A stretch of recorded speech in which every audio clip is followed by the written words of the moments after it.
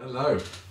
Now I've been working recently with a young family in Leicester with a beautiful baby girl, and they've got quite a young Airedale Terrier.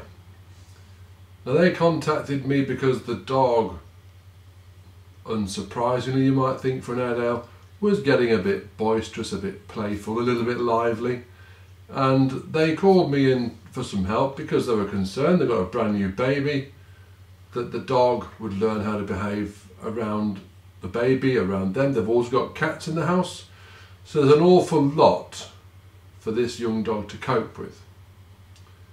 Hindsight's a marvellous thing, because these things are always best done when the dog is a puppy.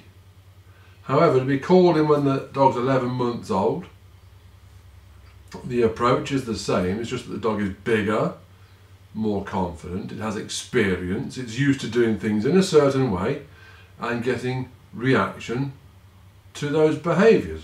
So you're looking to do a bit of a reset, which can be more difficult.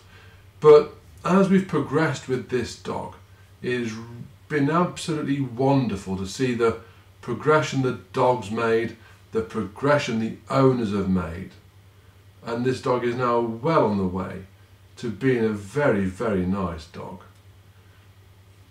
An Airedale is such a handsome breed, but they're a terrier, they can be a challenge. So you have to make sure that you've got the best and the most consistent approach to that dog's behaviour, so you can get the best out of your dog. It's always a challenge, it's always good fun, and it's great.